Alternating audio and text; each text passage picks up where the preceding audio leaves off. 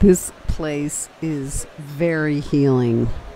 So if you have a chance, come on over to the stream. 47 degrees Fahrenheit. It's freezing cold, but after you're in the steam bath, the sauna, it's just so refreshing and invigorating. And remember, it's the oldest hot springs in California. It's 1875.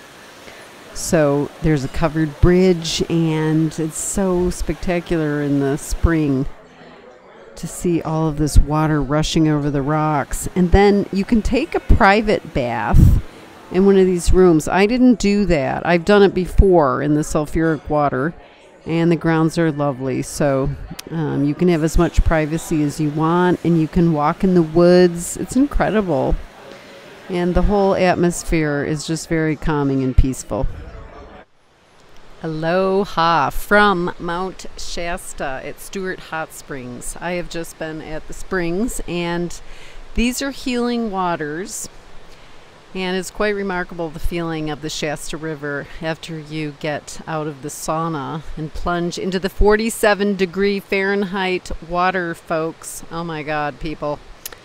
That was cold, but it felt so invigorating. So this Stewart Hot Springs is the oldest hot springs in California in the 1890s, if not earlier. I saw the sign, but I couldn't remember if it was 1890s or 1870s. And it is imbued with this energy of a power place. You just feel it being here. It's so incredible. This is ancient Native American lands, and this is where the bathhouse has been operating for 100 years, and it's quite amazing. So if you have a chance to come to Northern California and go to Stewart Hot Springs, just north of Weed, California, no kidding, do it. Clothing optional.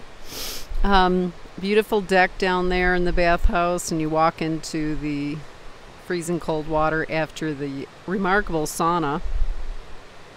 And you can do a soak in the sulfuric water. I just like doing the sauna and getting in the water. So I'll see you in the next video, and enjoy Mount Shasta along with me.